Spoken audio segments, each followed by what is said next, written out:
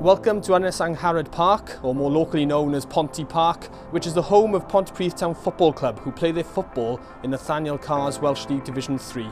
Pontypridd Town have been arranging some friendly fixtures this summer, and we're here to catch up with the management and players and a very special guest.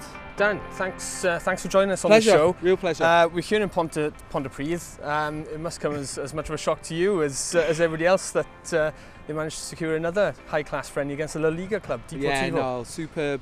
My company, Pro Athlete Supplementation, we were happy to give a little bit of support, and two fantastic games, and we're here again to give some support with nutritional products. It's easy to forget how difficult life was, you know, many years ago, and I remember, playing for Pontypridd Town, and I'd go and do a 12-hour shift in the freezer part at Tesco's in the big warehouse, and then try to play a game on a Saturday.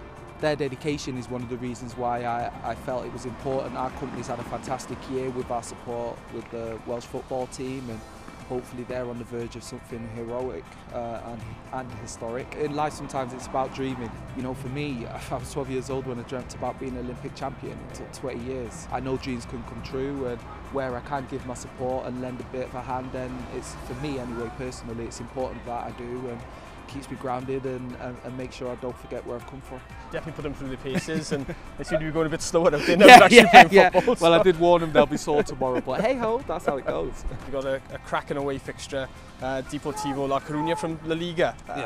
How did that happen? On the back of last season, obviously going out and playing in Spain against Valencia, the hype around that built was amazing. We kind of pulled some strings with our Spanish friends and got talking to people at Deportivo. There was a couple of other clubs as well who were close, but in the end Deportivo was the best option for us. Looking in the stand last season against Valencia, and you see people in the Pontypridd strip, is quite surreal from people all around the country. Last season people saw the Valencia game as a bit of a fluke. These guys down in Pontypridd, we've done it again, and we're showing that actually we're trying to do something special. We're trying to be as professional as possible. Tonight we've had Darren Campbell down here at Angharad Park. Now that guy is an Olympic gold medalist, coming down here and just to help the guys out and give a bit back to Welsh sport, and something that hopefully we can take into pre-season, take into the game in Spain, and also take on to the up-and-coming season ahead of us in Welsh League Division 3. Last year we were lucky enough to play against a Valencia team, and it was an experience that, you know, will stay with me forever, and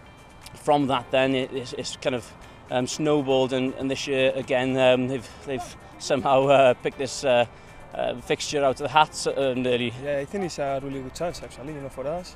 See, I moved over here 6 years ago, you know, and when I moved over here, I left, you know, I quit football really. It's good to be back actually, you know. I'm also playing with my brother, you know, and there's a family feeling. There's a lot of broads are involved, you know, your family and a lot of friends that grown up together, you know, throughout the years in school and things. So it's kind of that family vibe. I think that's what they're trying to build here at Pontypridd as well. I think last year we had about 300 people that followed us out to Valencia, and it was incredible. And to think we only got 20-30 people on a dog to come and watch us every Saturday.